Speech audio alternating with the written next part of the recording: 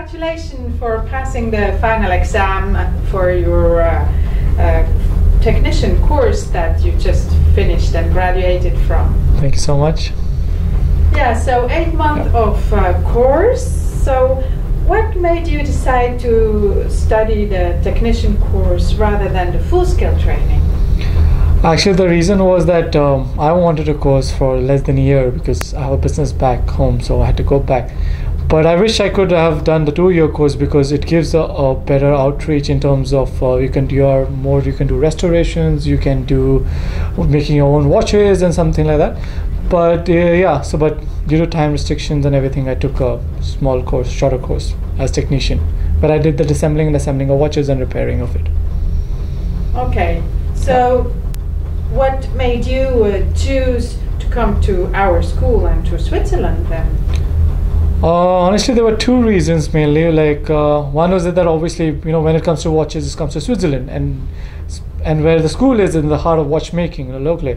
So that was one of the reasons. And second main reason is that I was speaking to someone who's in Switzerland, and he mentioned about Henrik high standard of education and quality is amazing, which is true. No, I can say that. So due to that, I choose this school. Okay. Well, so I mean, Locle is quite a different place compared to New Delhi. It's a small place, quite remote place in Switzerland. So how was the living for you here? It was a good change for me, seeing like 1 billion people and now having 15,000 people in a small town. But yeah, it's a very different experience. It's a beautiful small town. I mean, and there is outdoor activities. It's a fresh air. It's a different vibe to it. But yeah, there are other cities next surrounding to it, which is also good. So I just hop in there and enjoy my fun. Okay. Yeah. So just to finish our little interview, I would like to know what do you think are the job opportunities for students who finished the technician class?